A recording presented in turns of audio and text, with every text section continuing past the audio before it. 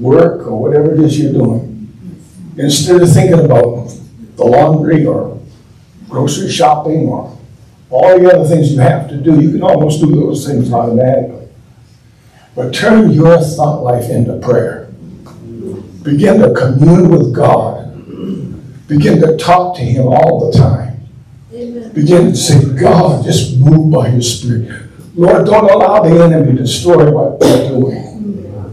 Keep us in unity. Keep us in love. That means we're going to have to overlook some things.